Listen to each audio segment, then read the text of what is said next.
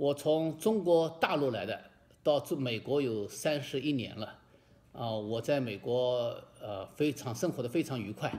我叫李丽霞，是从中国天津来的，是1990年来的美国。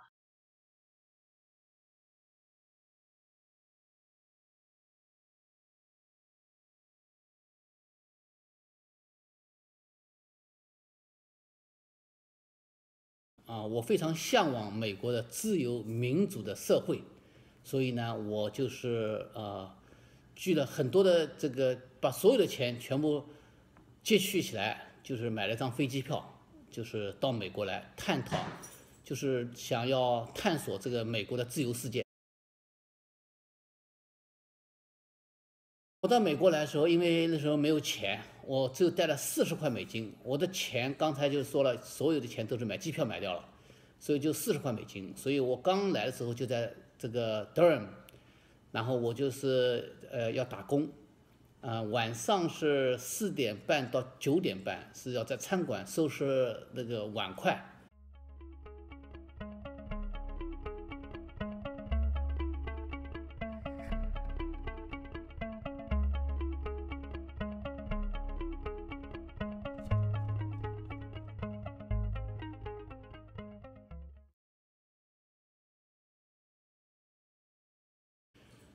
这个有的时候是不是选择，是生活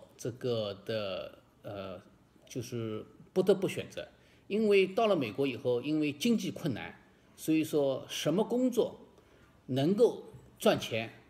什么工作，什么学习专业能够找到工作，我们就选什么专业。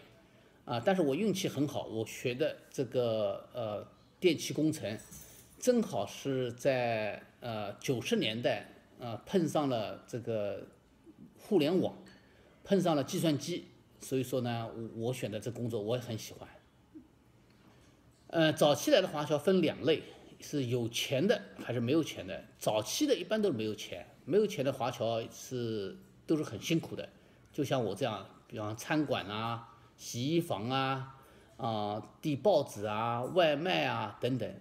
也有一些很优秀的华人，他拿到奖学金的，所以呢，他在学校里头可以作为学生有钱，但是这学生也是很辛苦的，因为他要维持这个奖学金，他要给他的这个老板，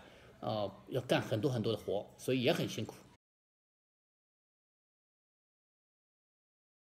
生活呢，我们可以有什么不满和我们有什么想法，我们可以说出来。中国这些年应该比以前好多了。在我25、26年前出来的时候，中国还是比较封闭的，很多话也不能随便乱说的。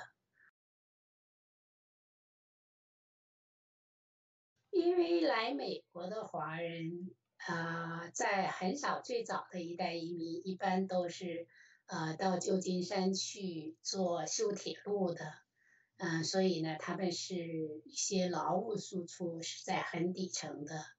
然后后来又来了很多从香港那边过来的呢，他们也大部分在这边做的工作呢，也很多人都是做了开餐馆呐、什么的，还是差一些的。但是到我们这一代移民呢，是大部分是中国高等恢复改革高考以后的第一批毕业的大学生，所以呢，而且这些大学生当初是中国应该说是很坚持的一帮人，所以呃，相对来说，我们这一大批人在美国目前呢，基本上都是在美国的这个中产这一层，所以呢，应该说相对比上几代移民的中国移民，呃，